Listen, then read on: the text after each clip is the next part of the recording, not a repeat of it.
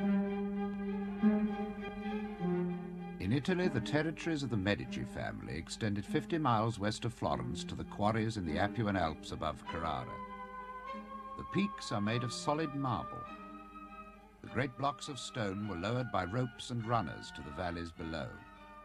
They were used to embellish the palaces and cathedrals of the Renaissance, and this is where Michelangelo came to get the marble for his sculptures.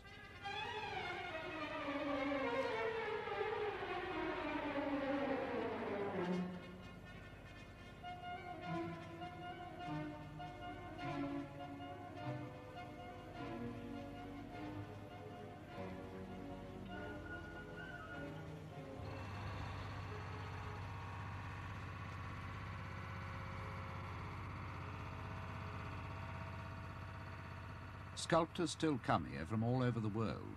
In 1957, Henry Moore was working in the studios of the Enro Quarry Company. They brought him here to Altissimo, the highest peak from which the famous pure white marble comes. Inspired by this scene at Carrara, he made his summer home nearby. It was close to the stone yards and the workshops, and also within easy reach of Florence. The associations of Michelangelo, Florence, and the mountains of Carrara have lingered in his mind for many years.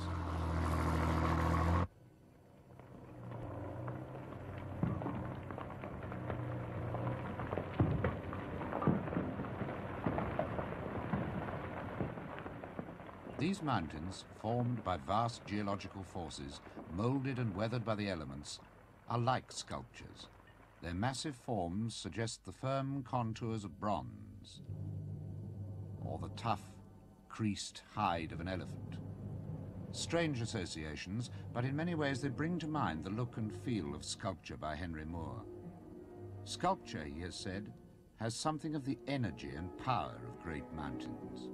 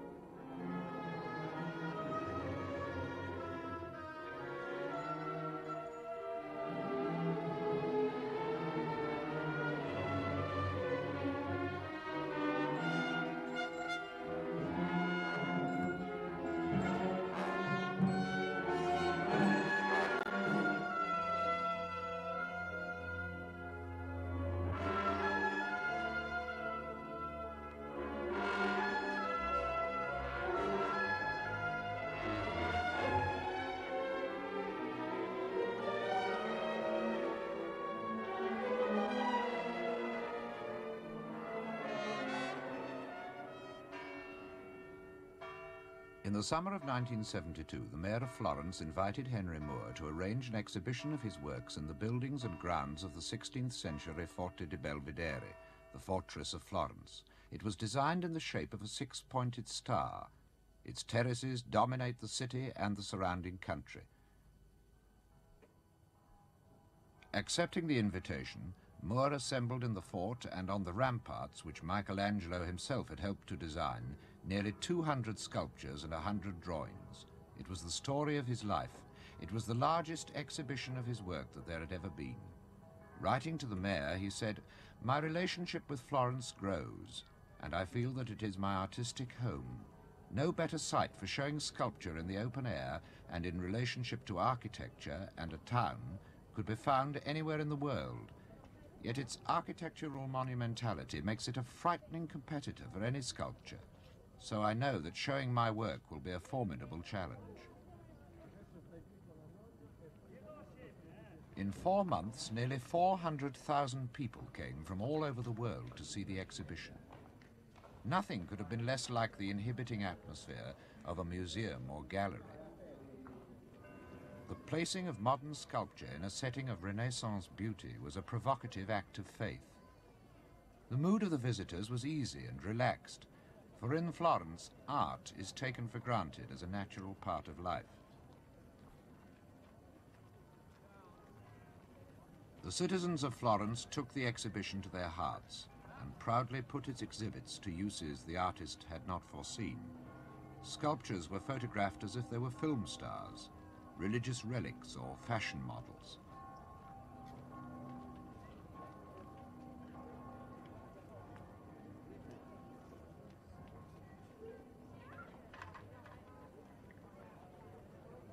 At times, the terraces of the Belvedere had the atmosphere of a fairground or festival.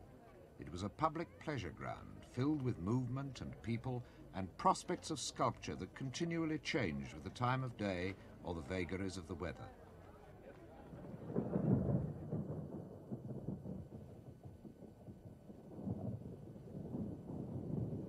In the Renaissance, Michelangelo had nothing worse to face than the patient and deferential Vasari, the first biographer of the great artists of his time. Moore turned out in the rain to face television cameras and journalists with deadlines to meet and planes to catch.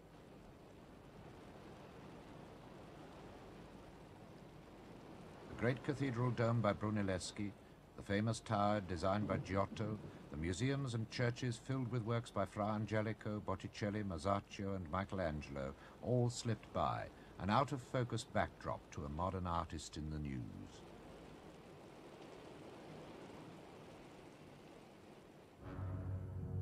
The big sculptures in the open air, each one cited by Moore himself, were what made this exhibition unique. One would have had to travel the world to see so much at any other time.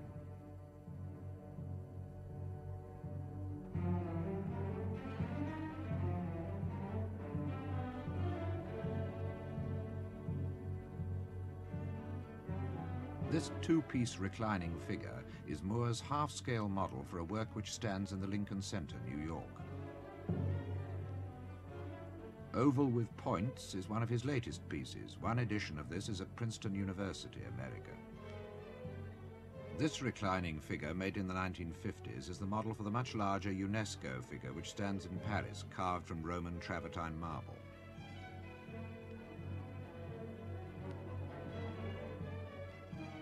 Crucifixion form, bronze, 1955. The best-known version of this stands on the top of a mountain in Scotland.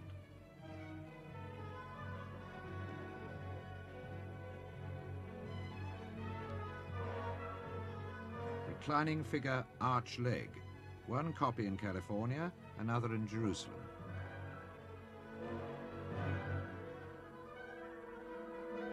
Torso, 1967.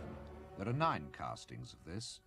There is such a demand for Moore's work that editions of 6 or 7 are quite usual.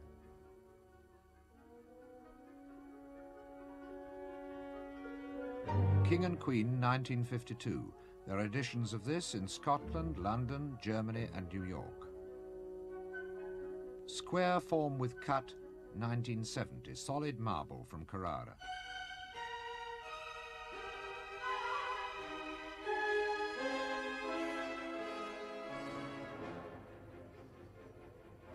Reclining figure, 1969. Another recent work, now in Tel Aviv.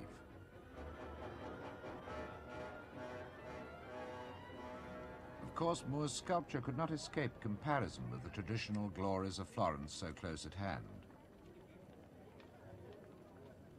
It provoked argument and discussion. The exhibition was a paradise for the professors and the guides with their patient and attentive groups. They were led from explanation to explanation. Ritorna a quel concetto di movimento ascensionale presente in tutta la sua ultima produzione, che serve a rappresentare come lo spirito ancora si realizzi, ancora voglia elevarsi. Quindi è un concetto molto importante in quanto Chi si fosse fatta un'idea di un pessimismo di Moore, direi che sbaglia, in quanto Moore è pessimista per quanto riguarda la materia, una materia che quindi a 70 anni lo sta abbandonando, ma invece ottimista, quindi ancora un Moore che può produrre riguardo Most allo people go to spirito. Florence to see the masterpieces of the Renaissance. Many who climbed the hill that overlooked the town were caught unawares by this brave display of modern art. It was like finding modern furniture in an antique shop. I really feel that the true art is down in the city. And I can't help but think that they'd be like laughing at this and thinking on what people are getting by these days and what they're settling for these days. In other words, if anybody, in any painting that you see, people see what they want to see in it. But I do wonder, like the fact that they have no names listed on them. I'm not saying that no names exist for them, but they're not written on it. And it's all free form, but yet I don't see the beauty in it. I thought the true beauty was down in the city, where there was the purpose and beauty, and I think in a city like this, I think it's a goof. I think that although the art in the city is beautiful, and that when you look at that, you get a feel of more classical, true art. When you come up here, you also have to acknowledge that it is a self-expression of an individual, just as Michelangelo's is a self-expression of an individual. And although they don't have the names on the sculptures as such, names do exist for them. And it's just the difference of Renaissance and modern times, where this is people's, put their own interpretations in or try to interpret the expression of Moore himself. I resent a little bit when he takes the human form and distorts it, and that you still recognize the very human form or the human being in a distorted form. Is when he leaves the body and makes it more abstract. You see the round forms. I think it becomes much stronger. Is it fiberglass? I didn't even know. It looks very much like stone to me, but maybe I'm no specialist on sculptures. I think it should have been stone. As far as an exhibit goes, just as an art exhibit goes, it's a fantastic exhibit because they did a very good job and they did a lot of good for Henry Moore as far as the way they set it up. But the fact that I'm not a Henry Moore freak makes me a little less enthusiastic about it. There's one over there where you look through it and you can see the dome in the background. And through seeing the dome in the background, this brings out the curved shapes in his sculpture. I think they need to be set outside. You need to walk around them and see them from every different angle, which you can do if you are inside. But I think being outside, seeing the shapes against the shapes of the surrounding country, other buildings, other people, it does bring out the shapes in them. Also, I get this great thing of going through them because I think we both do dance, don't we? And yeah. When I'm looking at these, I tend to sort of mentally contort my body into the shape that these sculptures are making. I think the abstract ones, you can associate your own body with the abstract ones more than the ones that are actually meant to be people. He doesn't like to put a sculpture in front of you, say this is a man, this is a woman, this is whatever it is. Rather, he wants you to come with absolutely no preformed ideas at all. I always want to go up and touch them. I don't know if there's anything in me, but it's sort of, if you go up to them and you can sort of run your hand around them, which is what I don't know. To me, it's very nice.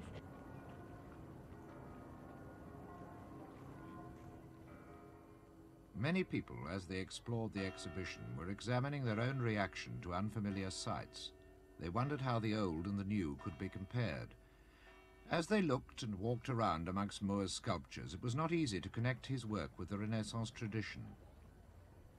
Moore, as much as any artist of his generation, has been regarded as a symbol of the avant-garde, the man who made a complete break with the academic traditions. His long affection for Florence was unexpected. Yet Moore's connections with the city are important and go back surprisingly 50 years to 1925. In that year, At the age of 26, he was somewhat reluctantly in Italy and made these sketches of the Florentine countryside. He wrote home wistfully, "I wish there was a tree with a proper trunk." He stayed in Florence for 3 months.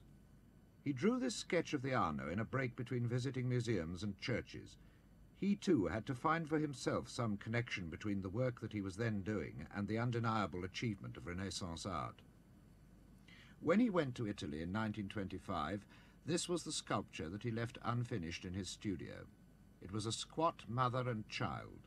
It owed far more to the forms of primitive art than to the classical tradition. He had been finding inspiration in places like the British Museum, looking at early Egyptian art and sculptures from Mexico. The originality of his own work caused a sensation. In Italy, he was in a dilemma, and his sketchbooks provide the evidence. They are filled with notes and sketches that he made there. These pages are amongst the earliest records we have of the workings of his mind. What one sees is a process of observation, discovery and research that ranges widely over the whole field of art.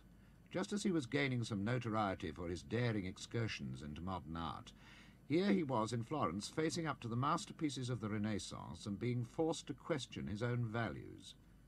Could he have foreseen that 50 years later his own work would be celebrated in Florence on equal terms with Michelangelo and Giotto, and on an even grander scale?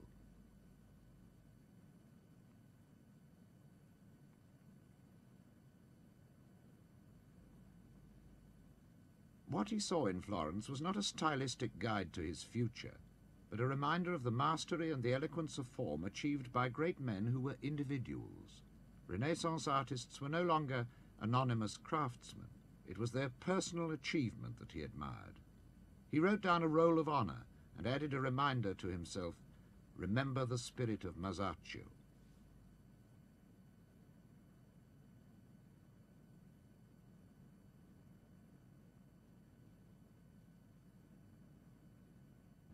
But it was almost in protest that I went to Italy. And because I thought I knew, which I didn't, I thought I knew enough about Renaissance art and Greek art, the old masters, the kind of traditional art.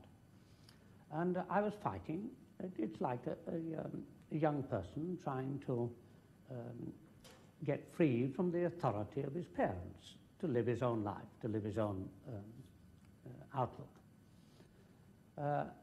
And to begin with, when I got to Italy, I only looked at the very primitive things. Cimabue, or Duccio. And eventually I came through to Giotto. And then after Giotto, I looked at Masaccio. But I avoided trying to see Michelangelo. I thought I knew all about it. And I had 3 or 4 months in Italy trying to avoid the sort of Renaissance, or trying to find things that weren't taught in schools of art, that weren't in the history of art books. And so, but eventually I did come through to the Renaissance masters, and I did look and copy the drawings of Raphael, Michelangelo, and so on, and looked at the Michelangelo sculptures, and I was quite rightly bowled over by it. No one in history, I should think, has driven themselves, has been obsessed to that terrific extent about sculpture than Michelangelo.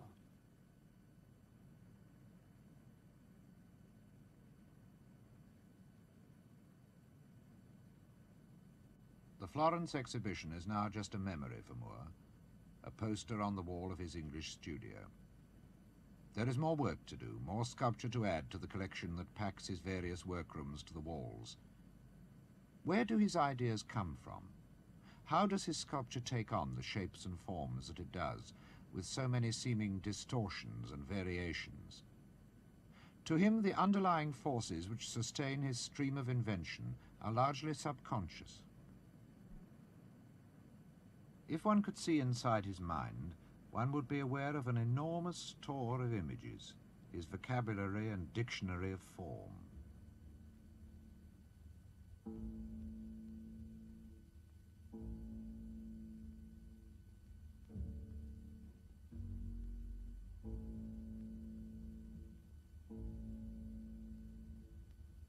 One studio in England is given over entirely to a collection of bones, fossils, pebbles, stones, flints, crystals, pieces of wood and root, natural sculptures of every kind. They're all mixed up with a regiment of small-scale models of his own ideas. It is hard to know where nature ends and art begins. This is the landscape of Moore's imagination, a happy hunting ground where one can find in miniature the apparent sources of many of his ideas.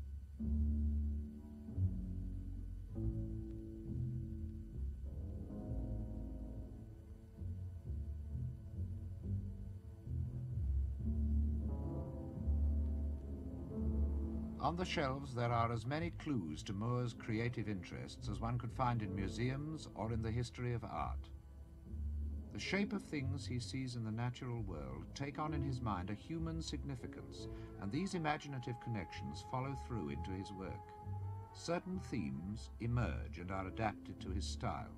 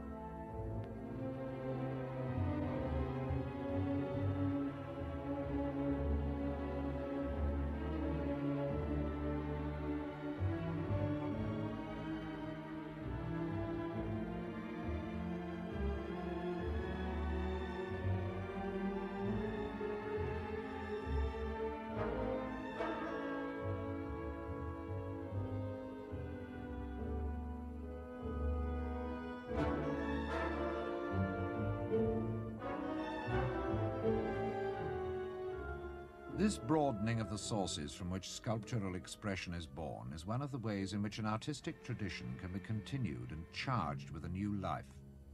A classical sculptor carving a Venus or an Aphrodite would not have described a woman's body the way Moore does.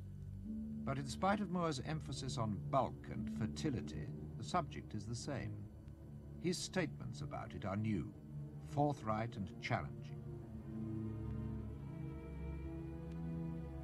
For a sculptor, the grouping and the connection of several figures in a satisfying unity is a problem of supporting and balancing selected forms within a family of aesthetic relationships.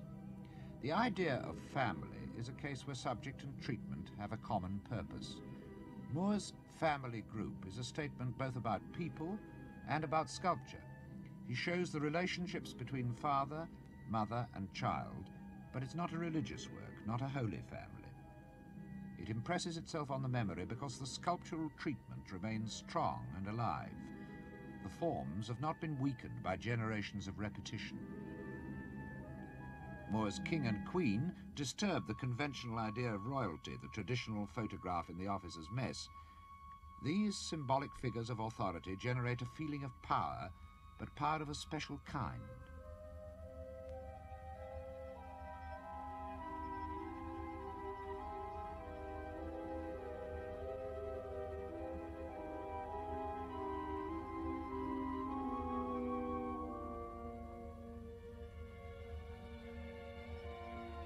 The group seems to suggest a tribal or mythical image, touching some unconscious strand of memory. These two figures are archaic rulers of human destiny having almost magical authority.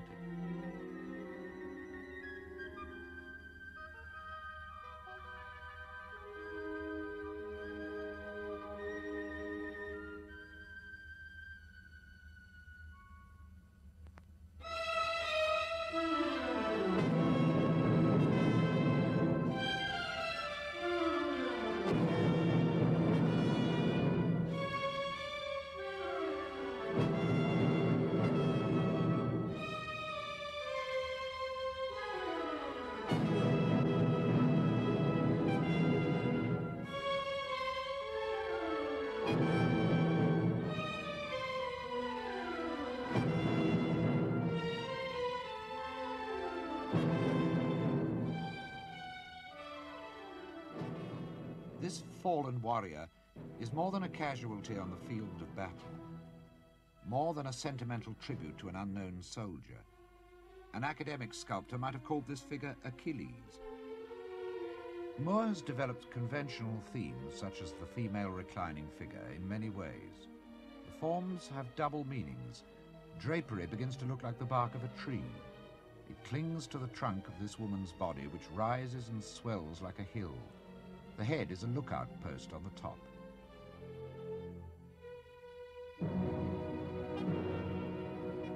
The mass of the body is supported on sturdy arms and legs.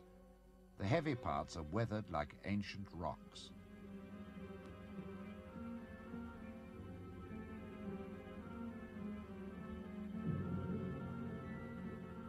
The lap of this Earth Mother could be the surface of the moon. Though the eye is beguiled by these associations, her womanly form is never forgotten.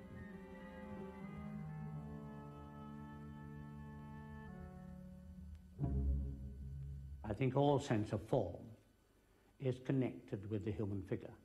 We only learn as children that a thing is a certain distance away by reaching out to touch it on one's arm's length and so on. Your sense of smoothness and of roughness comes from touching. And it all depends too on the human figure. If we were 20 feet high instead of only on the average 6 feet, then all our sense of size and scale would be different. If we stood on 4 legs like horses, like animals, our sense of balance would be all different. That is, the human figure controls architecture, sculpture, controls all our sense of form. Our own bodies are the most conscious part of our sense of form. If somebody touches you in a place, you know where it is. If somebody touches the wall, you don't. This is, I mean, our bodies are the whole basis of an understanding of three-dimensional world. So the human form, for me, is inevitable. And if people think they can go through life without being worried about the human figure and the human form, I think it's like somebody trying to go through life, like a painter probably trying to go through life looking only at blue and never knowing any other color. We must know form. We must know the human figure. Until very recent times, sculpture has been limited to the appearance of the human body shown in outline or in solid mass. Moore has extended the tradition by finding within the human frame a multitude of analogies with landscape.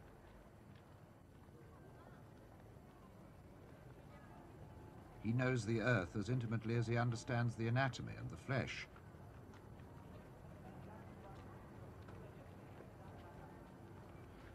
He was born in a mining community, and like a miner, he has burrowed beneath the surface of things, broken up solid masses, and even separated them into parts.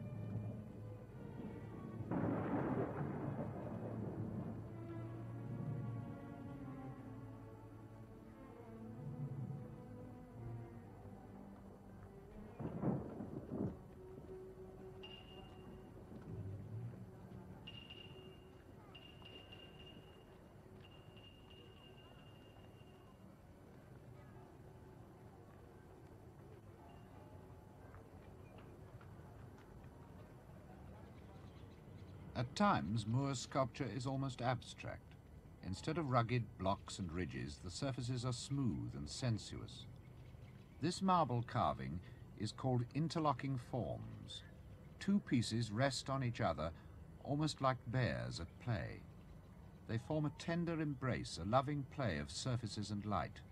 Yet it is very firm and strong. There is no sweetness and sentimentality in the pleasurable shapes.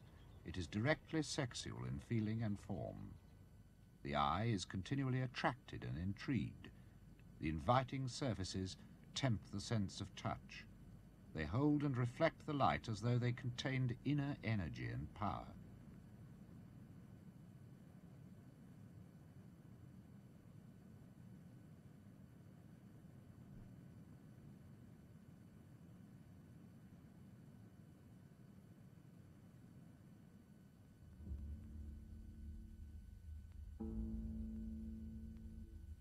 Once, in a tremendous dome of polished bronze, Moore realized an image with a different energy and power.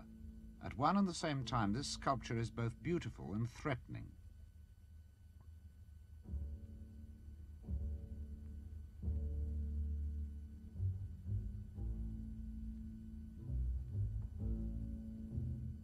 It is called Atom Piece. A larger version stands in Chicago and is a memorial to the invention of the controlled release of nuclear power.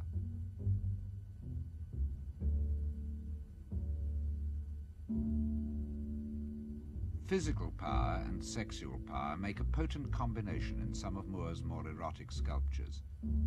His largest bronze has an irresistible force. He calls it vertebrae.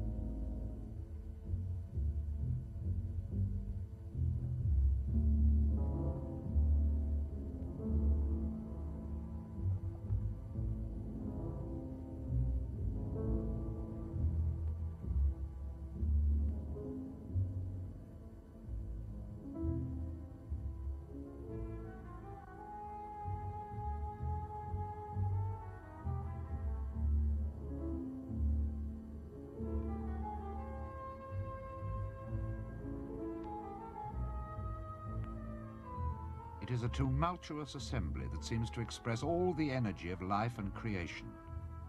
Moore would see no reason to express in words the sexual basis of art. The connections between art and sex seem to him to be hardly worth spelling out. The whole of life is made up of the... I mean, if you want to look, if you want to interpret form from this point of view, then everything is sex. And the appreciation, everybody's appreciation of form is built on this appreciation of sex. I think that part of my early training as a young sculptor comes from going to a mixed secondary school, where I could look at all the girls' legs, all from the age of 12 or 13, and I could tell you in the school which girl was which if you'd only shown me her figure from the knee downwards. This was, so this, I mean, this is but it isn't that thing that you mean. I mean, the fullness of form, the tautness of form, all these things are connected with life, and life is sex and so on. So it's not a conscious thing that you use your brain over, but it shouldn't be, in my opinion, in the sculptor's conscious aim to try and be pornographic or sexy or so on. This would only make it, it would only make the work false and she, I don't know what. This is something, I don't think of such things naturally. I mean, a swelling, a big, full richness has a connection with one's childhood and the breasts of one's mother and so on, all these things. It's just there, it's inevitable. In England, Moore's sculptures seem to grow out of the land as naturally as the trees and fields that surround them. They are boulders of imaginative creation that lie on the surface of the landscape.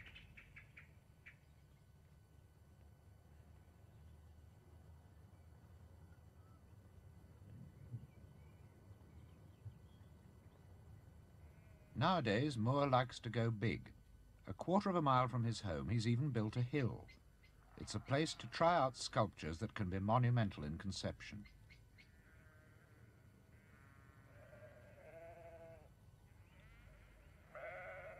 He has a studio for making full-scale models. The parts are cut out of 10-foot blocks of polystyrene. The bronze casts can be made from these in separate pieces, but before going this big, he will try out smaller plaster pieces on the hill.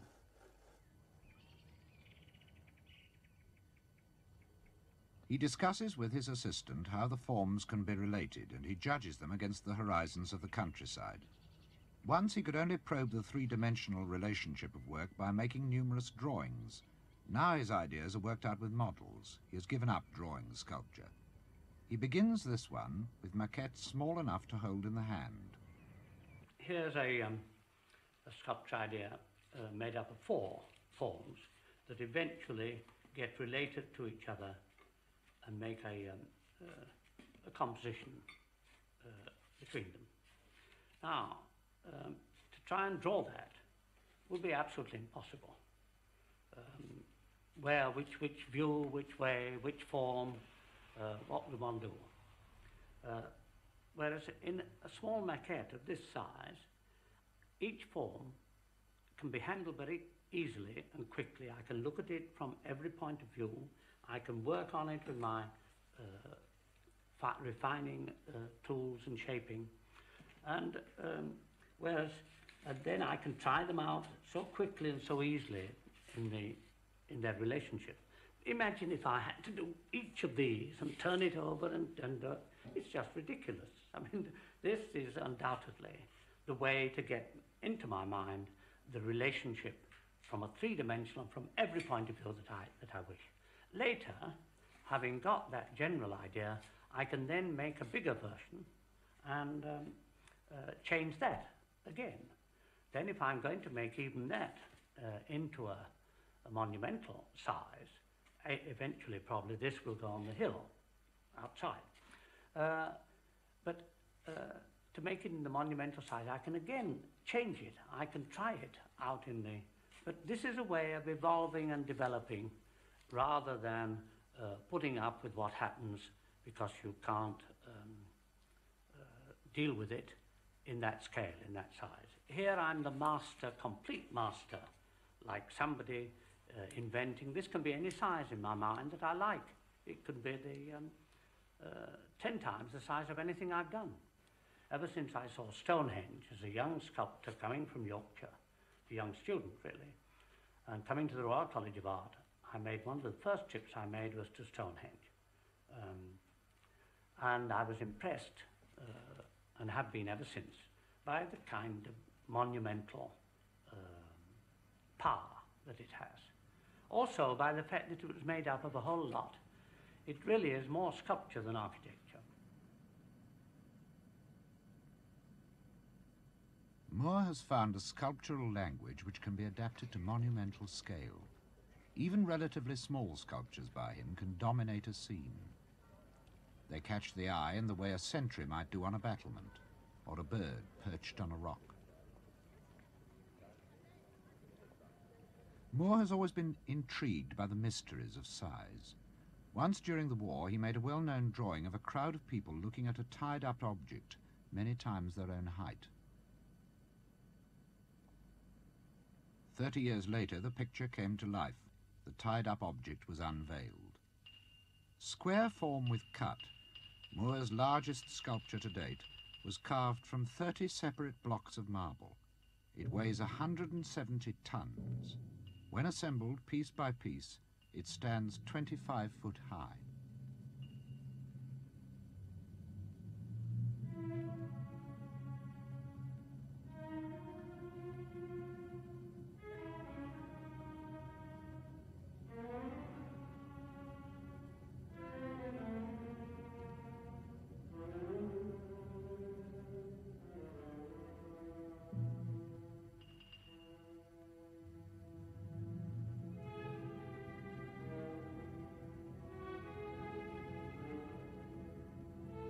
locking piece, a huge, bony, elephantine form, gave the people who circled its bulk the feeling of sailing round a chalky headland or through a sea of icebergs.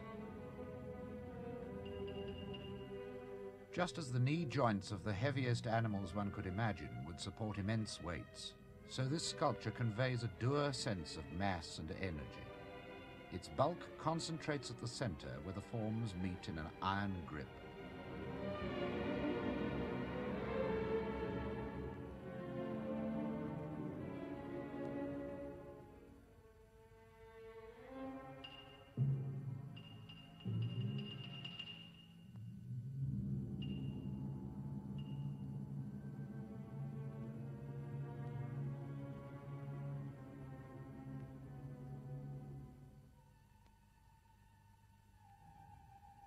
Large Arch is a piece of surrealist architecture as awe-inspiring as an ancient monument. It is an immense bony form, almost a pelvis or a jawbone. It is like a mouth or the entrance to a great cave. It forms a bridge between sculpture and architecture.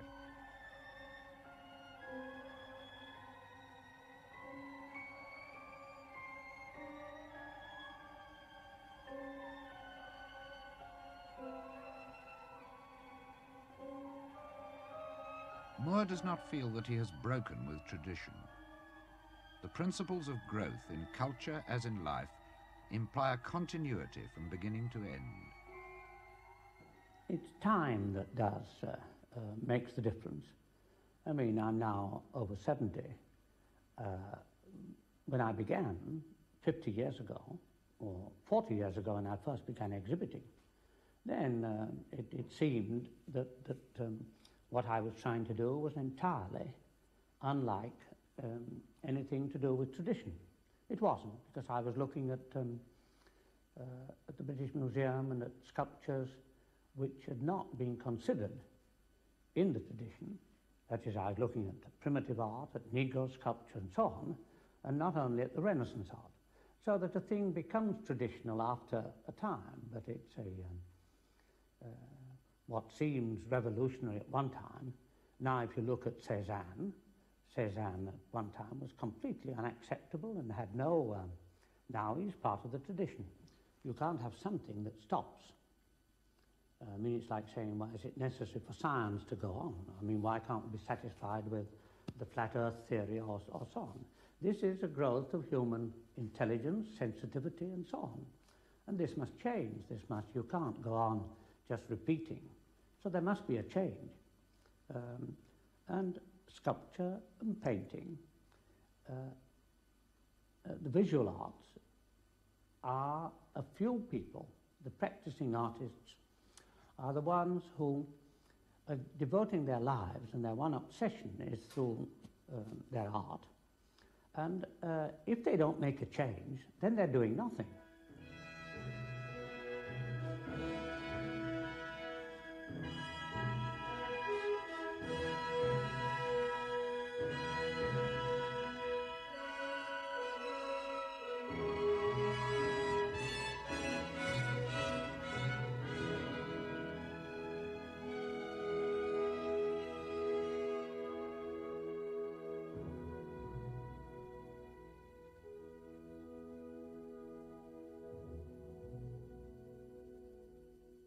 For centuries, people have come to Florence, just as people have traveled the world to visit religious shrines.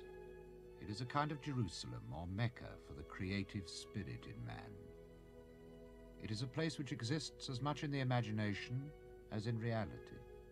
It is a setting of ideal, classical beauty, a birthplace of European tradition. Florentine art was noted for its grace and its beauty, but beneath the beauty lay a concealed power. The arts derived their noble proportions from an ideal of human proportion. Moore has altered these proportions and brought to an old tradition new insights which link the image of man to his knowledge of the natural world. Beneath the skin lies the muscle and the bone.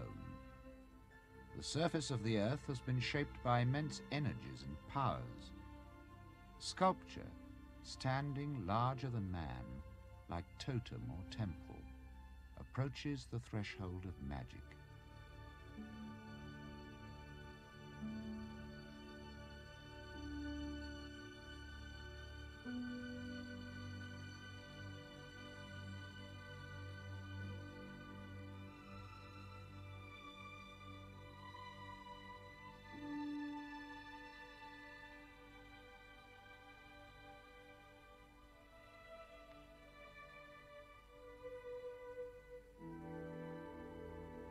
Perhaps in the 20th century, Moore has done what Michelangelo might have done had he lived in our own age.